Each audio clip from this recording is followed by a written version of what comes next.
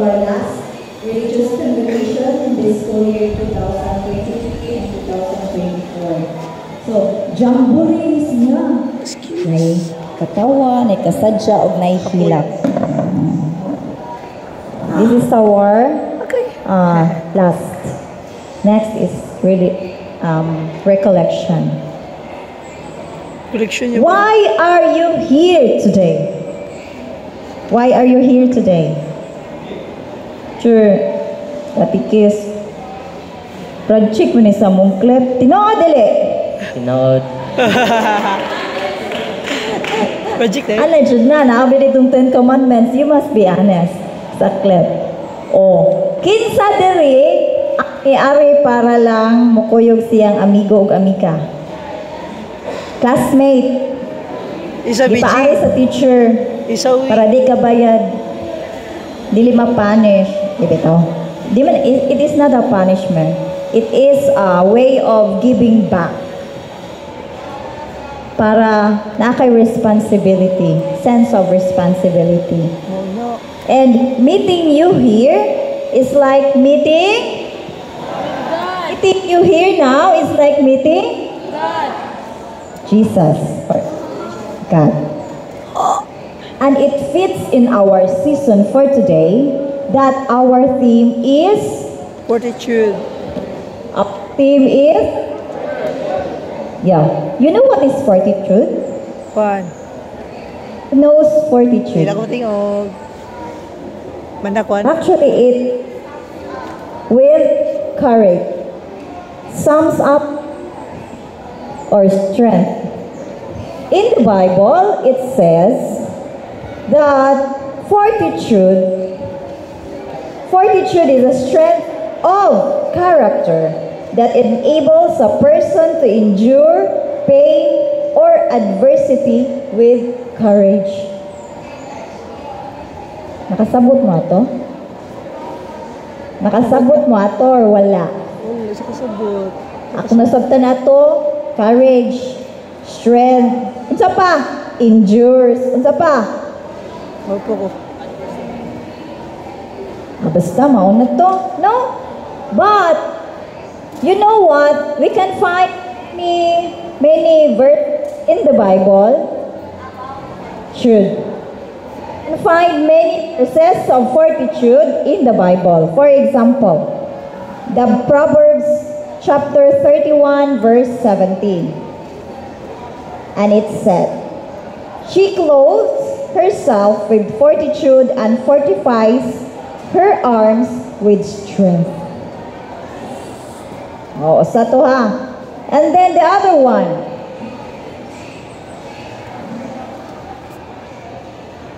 Ganahan po ko ani mo kuha sa quote. Katubitong niana si Jesus dito sa. Are you familiar with the prayer of Jesus at the Gethsemane? Kita ko. Nga naman nag-pray ganito si Jesus sa Gethsemane? Before he was crucified, kabalo naman siya nga, patsunon siya itong gabi una. In fact, nagpakuyog siya og duha ka friend. Si John ug si Santiago, ang guro to. Kaya nga naman, nahadlok siya, kay kabalo siya nga patsyon siya. Human as he is, he has many emotions like us. Kabalot nga, human siya, kabalot sa nga God siya. Pero, he found himself being afraid and sorrow. Nag-uol yun siya. What he did was, he prayed. Have courage and to ask the Father.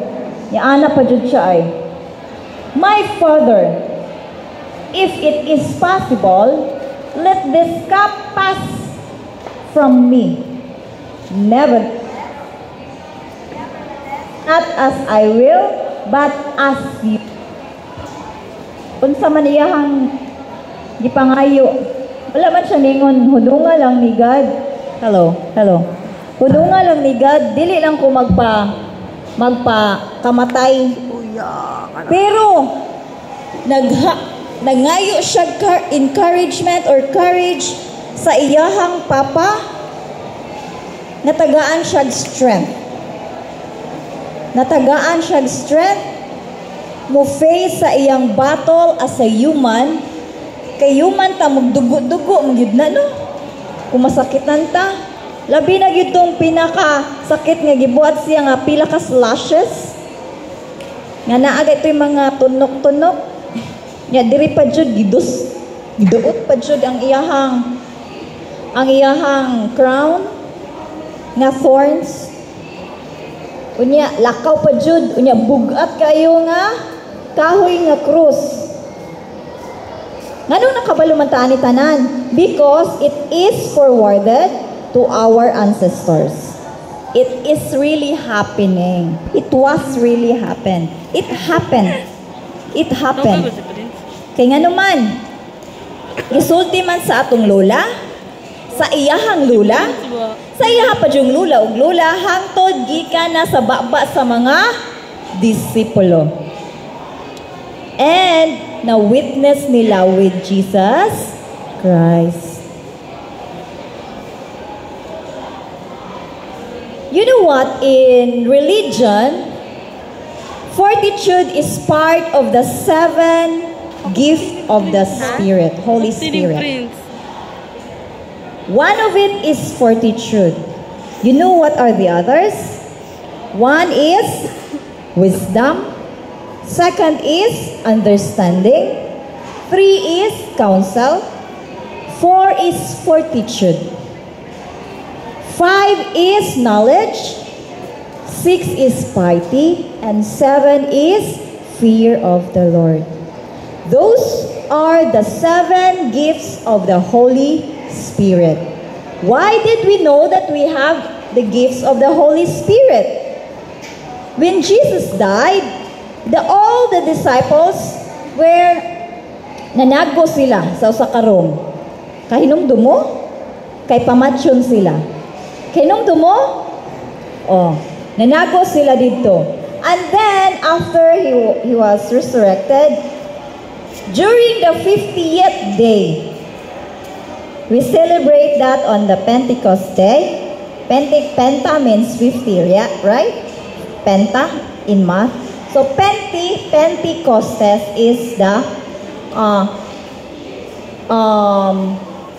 pouring out of the gift of the Holy Spirit. Kaya nga naman, during that time, nag-speak na sila o mga languages nga, dili mao, di sila kabalo. Yeah, during that time, naalay ni kunsad nila nga, encourage na kay sila. Yeah, nagsige na sila praising. That's what we did before I spoke to you or I speak to you. Katoy niyang gibuhat. Inato ang mga disciples. Kaya nga naman, nikunsad nila ang encouragement, nikunsad nila ang wisdom, gikan sa Ginoo, nikunsad nila ang understanding, nikunsad nila ang counsel, nikunsad nila ang fortitude, courage and strength. Nikunsad nila ang knowledge, ug nikunsad pud nila ang piety. What is piety, class? Ate, kuya, what is piety? Piety means devotion to God, love to God. And fear of the Lord na dili unta sila makasala, dili sila mahadlok nga like us nga mahadlok ta sa tong papa no. Fear nga dili sila mahimulag sa Ginoo. Fear nga kanang fear of the Lord nga mahadlok sila makasala. Mao na ang mean dito. So can you tell me what are the 7 gifts of the Holy Spirit? Wisdom, understanding, counsel, fortitude, knowledge, piety, and the last one is, wow, perfect, Humes. Perfect. Again, what are the 7 gifts of the Holy Spirit? Understanding, counsel, fortitude, knowledge, piety, and fear of the Lord. You must understand those gifts para makasabot mo. Nganong naa may fortitude, gi-include man ni diri. Because those were the gift of the Holy Spirit. Kung ato na siyang ipang-relay sa Bible verses, mas nindot jud didto ta sa katubitang maulag ito, nag-pray siya during sa pray sa Gethsemane. O, katong padung na siya ilansang. Di ba na i-cross, no? Niya, gihigdas siya, no? Katupad yung na dugmo siya. Na portitude niyang lugmuka niya. Dayon, inig. Mga salbais ito sa unang mga Romans. Pansunugon mga sa unang Christians. Kailain ba yato sa ilaha? Huna-huna nga come in nga religion. Nga lain nga kanang ways of praising God. Kay Judaism man to nga time. So, kung kani siya, tawro ni siya ningon siya anak sa Ginoo, awagin sila kahadlok. Paglansang sayang tiil, paglansang sayang kamot, o pagduslak sa iyahang kilid. Wa gito'y kahadlok sa una. Anong mahadlok sila nga? Wa pa sila kailang nga gadi ay siya. We cannot also blame them. Alangan man, tawuro mong punta, no? Mutuday dayon ka, labi na wa ka nagsubay niya. The disciples did. But those who do not know Him, wala jud. Kung ikaw patubi, unsa may mong buhaton? Nayuban maghikog na lang, kay gilisod na gid sila silang kinabuhig. Din sila kadawat silang problema, din sila may nang maghikog na lang ko. Muambak na sa building, muambak sa bridge. O sila kaybaw, mas lisod sa una ang panahon. Patsyon doritso ang tao. Walay lotos-lotos. Walay judge. Kay bisan si Jesus gali, gi-judge siya diritso ni Anara. Oh, si Barnaba free. Siya mo lansang. Di ba ni Ana to, no?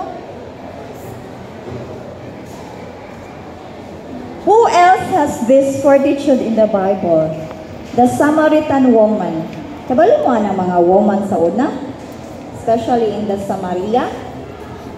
Walay bili. And then kung woman ka, di ka paminawon.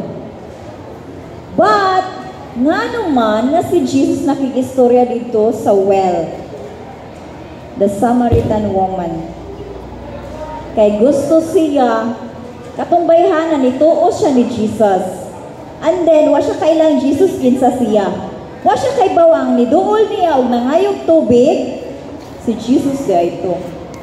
Pag ingon niya, anong naamang kadiri siya, gusto ta kumuadto dito, kay naaman ang kanang Savior, ganganlan og Jesus. Siya nga naman siya, nibuhat man siya og mga milagro. Kabalo dyan ang girl, kabalo siya. Now, at the end of their conversation, yana si Jesus, I am He. Nisiga yung mata. Unsay gibuhat, pag-uman nila, nidagan siya dito sa city. Una niyang giistoryahan ang kanang bitang labhanan sa mga babae. Diha man na magbundok nun, chismis sila. Dito siya. Ya, tapos, ang mga babae ning chismis food. Ug na siya courage nga gisulti niya na I met the Lord Jesus. Another one, the courageous woman pajud. Si Mama Mary alone. Pag ingon ni Archangel Gabriel nga, you will be the mother of the Son of God. Why duha-duha? Yes. Thy word will be done. It will be done according to your word. Ana to siya, no? Pagpaganak po niya, ningkagyo sila kay patsunon ang bata, kinsa galito nga King Herod man to, no? Kinsa to mo patay mga bata kay naay tulo ka king bitaw nga nangita. Kinsa kay nga mga king? Ha? Alo, unsa naman mo? The three kings ba? Kinsa itong three kings nga nangita? Si, ha? Kinsa? Baltasar ko no, maayaw kayo si Kan. Kinsa pa? Dili si King Harold. Si King Harold, dili si Kinsa? Si Gaspar. Kinsa pa? Ikatulo. Si? Ha? Melchor. Akala mo. Pagkakiw nila dito ni, ato silang Herod nga maldito kayo, among gipangita. Kay naay ni kuana mo. Wasad sila kahadlok ato, fortitude, courage. Si Mama Mary, ang mama ni Jesus, pagpanganak ni Kagyo daw sila. Asa sila ni Addo? Sa Egypt, the land of Egypt. Pagpanganak niya, ni Kagyo na po sila. Using the camel. Lakaw sila sa disyerto. Padong sa asal gipanganak si Jesus? Apin ko nakalimot mo, Bethlehem. Unya, diin siya gipanganak pag yun, asa? So, sa manger pa dyan, sa pasungan, ikaw, babay, manganak ka. Sus, ari na lang kumahigda. Tinuod na yung nakapanganak sa taxi, sa jeep, sa dalan. Pero siya, asa siya gipanganak? Higdaanan sa mga hayop. Sa manger jud siya, sabsabanan. Mabito na ni kanta, sabsabanan nga. Kanang kasadya ni taknaan, anak. No? Unya, pagpanganak niya, kabalo si Mary nga, ang iyang anak, kaningon man si Jesus nga, mag-save siya sa mga tao, iyang i-prepare iyang self. Kunya kay ba mo, katong nawala si Jesus sa temple, at 12 years old, ikaw, nawala ka. Unsaon kasi mong mama? Ha? Natusod. Sundanong unsa? Pangitaon. Mga ora, 3 days ka nawala. Unsaon ni kasi mama? Pablatter. Unsaon kasi mong mama o papa, 3 days ka nawala sa inyo? Igbason. Igbason. Ikaw? Sabad ko. Diba? Unya unsay gibuhat ni Jesus pagkakita niya siyang mama, ano din siya eh? Don't you know that I'm in my Father's house? Ikaw mo, wala ka kayo ba mama? Narap ko sa eskwelahan. Mauna ka ba no? Saan ka sa mong mama no? Wala ka kayo ba mama? Narap ko sa simbahan. May tulog ka kaadlaw. Di ka kasagpa-sagpaon.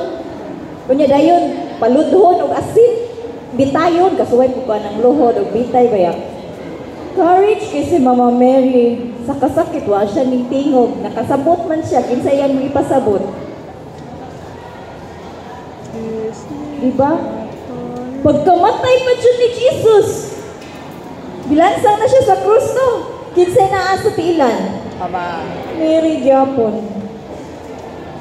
Si Mary Gyapon ang nastilan together with his friends. Tulo ka Mary. Mary, wife of Cleopas, and Mary Magdalene, and Mary, Mother Mary. Ang duha niya ka friend, si kinsa tong duha ka friend? Si John o si? Dili si Peter. Si John o si kinsa? Ha? Santiago, kita na si John, no? O si? Ha? Magdalene, lagi to, ang babae, tulo ka out Mary. Unya, no? Ikaw ba? Magkakita ka sa imong anak, gilansang, unsay mong buhaton? Hilak? Hilak ka, Jud? Di ka manghagis? Di ka niyo pamatsyon o kinsay hinungdan na imong anak nga igil daog-daog man na? Or imong papa baron to bo? Imong papa be? Ikuha siya niya tapos kay laki mo sa Jesus mo imong papa wa? Ikuha kwaot siya no niya dayon lansa imong papa, munsa ka. How do you feel? How do you feel when you say your father is being crucified? Ma-hungry, ma-hurt, unsa pa. Pero you know what? What mother did was, sige siya gilap. Sige siya gilap niya. Gikuha pa dyan niya ang sinina ni Jesus katong paghuman ay lotos o tanang bunal-bunal. Sige rin siya gilap. Kay kabalo siya nga, iyang anak mo balik ra. She has a big faith to the words of his son. Nga siya mo balik ra yun ko no, mabanhaw ra yun ko no siya. Kinsay dakong pagtuo, iyang mama. Even the disciples ning lubad, na hadlok, na nago. Iyang mama, sigig sunod-sunod. Pero wala jud siya gibuhat, sige ra siya gilak. Kay kabalo siya nga, iyang anak mabuhi ra balik. But if you have faith, ate kuya, kabalo ka nga mo graduate ka. Unya dayon, mo trabaho ka. Gaman mo graduate mo someday ka. Di ba mo trabaho jud ka? Alangan man, palamon gyapon mo sa inyong parents, iguman yung graduate college. Dili na. You see your future because you are doing it now. Mausad na gibuhat ni Jesus ug ni Mama Mary. Kabalo sila unsay mahitabo in the future. And it gives them courage to go forward. Wa sila ni run away, wa sila ni dagan, wa sila na nago. Gi-face ni Jesus iyang challenge diri sa kalibutan with courage, full of strength and courage jud. Hadlok pa yan ito siya, nagkurug-kurug na good siya pag-pray niya sa Gethsemane. Labi na gyud gikrus na gid siya, gikrus. Unya, ningon pa jud, it is finished. Matay din siya. Unya, unsa yang gisulti, Father, forgive them, for they do not know what they are doing. If you have the gift of Spirit, Holy Spirit, puno ka sa kalipay, wala kay anger, ug wala kay uban nga mga bati nga gibati. Kaya nga naman, bisag nakas kalisod, mupursigi jud ka ug mukabuot. Pareha karon ba? Naglisod mo no, paspas kay panahon no, kay mo graduate na no. Nya daghan pa kayo mo ipas no. Napay wala napas. Napa?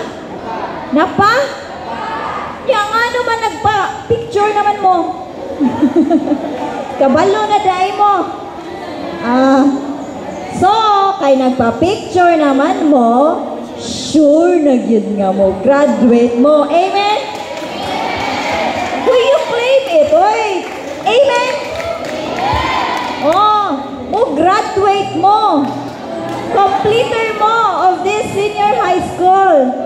O ang inyong dreams makabot 5 to 10 years from now. Kaya na may magdoktor, base di ay. Amen? Or in ana atong foreseen sa atong life because we know our future. Kaya nga naman, nagtanong na kakaron. Nagtanong ka wala. Nagguna ka wala. Nag-water ka wala. Kung wala kay water, patay lagi. O, kinahanglan mag-water. Kinahanglan na ay courage nga mo batok sa tanang problema. Kinsay way problema? Raise your hand. Kamo? Kinsay na ay problema? Kinsay nagka-problema sa uyab? Kinsay nagka-problema sa kwarta? Kinsay nagka-problema sa emotion? Kinsay nagka-mental breakdown? Daghana na dayon nato. Diba?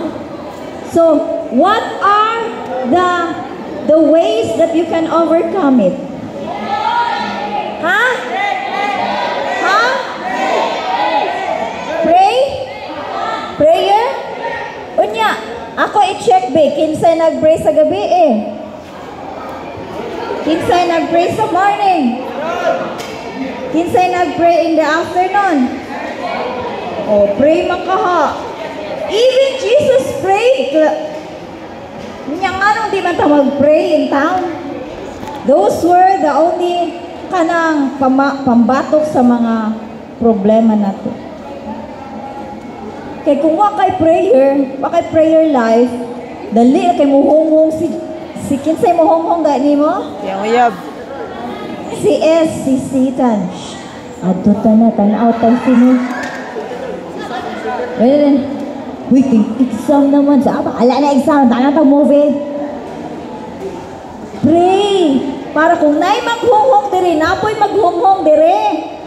Nakuyog ba yan na silang duha permi? The evil angel and the good angel. Migo po na sila man. Di man sila mag-away. Kita ra ilahan. Duwa-duwaan. Kinsay gusto magpaduwa og evil? Ayaw mo paduwa og evil. And the only battle nga imuhang against nila is your humbleness. And how to become humble is you pray ceasingly. Without it, muduol gina siya nimo, daghan pa jud kaayo. O bitaw nang nay masudlan, usahay. Masudlan kay why prayer life. So from now on, you must pray, especially in this Lent season. Sa kainit, sa kasapot, daghang mga assignment, projects, kwarta dire, pangay dire. Unya mo na pod. Submit your thesis. Na may thesis? Nana ba? Research pa day. Submit your research. Yan, submit your projects. No? No? Amot diri. Amot dito. Ya, mama, papa. Unsa na ko ni? Mauna gid na ma. Pero mind you, after this, after your struggle, because you have the courage to do so, sus, inig ka, lahutay lagi nimo, proud kay ka. Labi na gitong mga working students, proud kay me. Nga naman, kay imo ng kahago, walay lain, kay you have the courage to pursue your dreams. Do you have dreams? Yes. Do you have dreams? Yes. You here, do you have dreams? Yes. Oh, kitang tanan na ay dreams. Sige daw, akong i-test kung nabadyo kay dreams. Sige, kindly close your eyes. Close mong eyes. Oh, close mong eyes. I-close mong eyes. I-close po. I-close lagi. Okay. Now, here's the thing. Imagine your dream. Sige, blackout ta sa inyong nauna. Imagine your dream. May comedian dream diri kaya nagtatawa dito. Sige, imagine your dream. Okay. 5 years from now, naabot na nimo imong dream.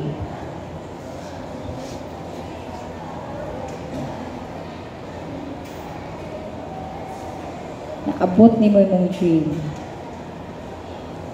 10 years from now, Okay, anak. gusto pa ka mo himo og lain na dream.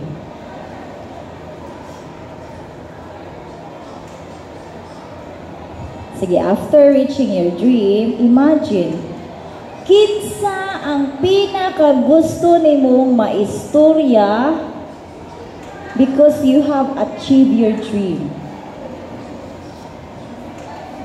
Sige, pag-conversation mo diha.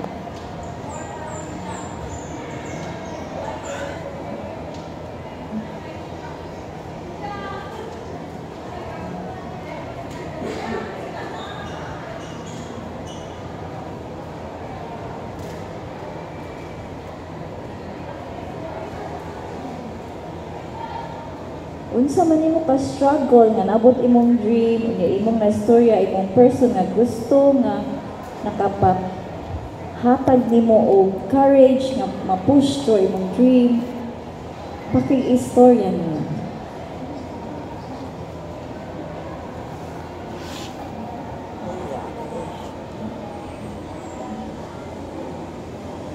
And say thank you. And hug that person because he or she have helped. They have helped that dream of yours 5 to 10 years from now nga imong malapit.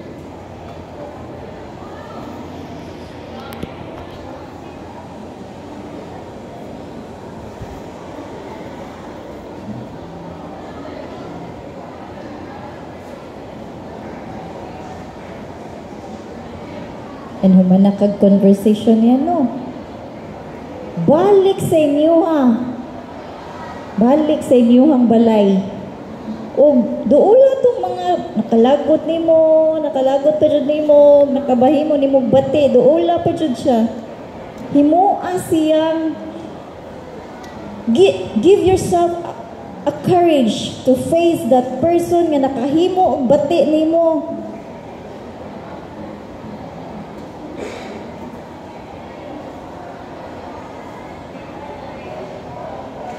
Give yourself strength to reach out. Kana nga person nga nakapahimog bati nimo, and reach out to them.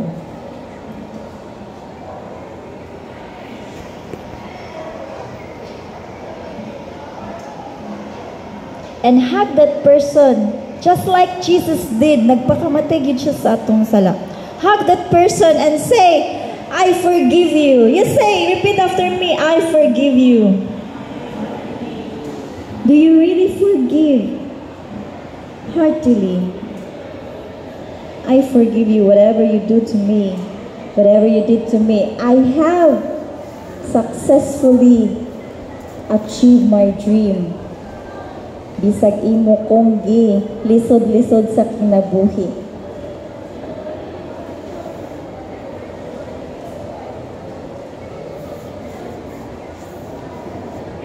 And then, after that, go back to whatever place that you are, the place that you are going to pray. Ato nga place na permi nimong adtuon nga ato ka mag-pray. And say thank you to God. Because you have achieved your 5 to 10 year dream. Say thank you to God.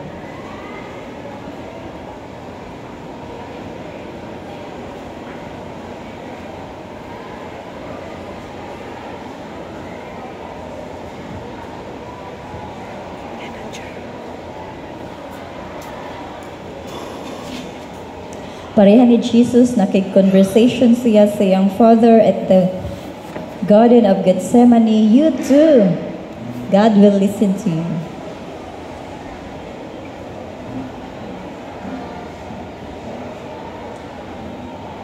Pareha ni Jesus nga niingon siya, Father, if it is possible, let this cup pass from me. Nevertheless, not as I will, but as your will. That is my prayer.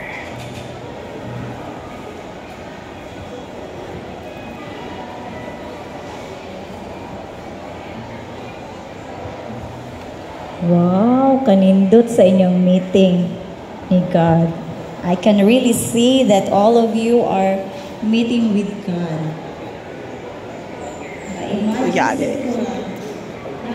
Ako dito nakikmeet with God ako ang witness. Very nice. Very nice view. Nandun ito mga place na dipili na pray ka. Hindi going to that place na Okay, open your eyes now. Okay.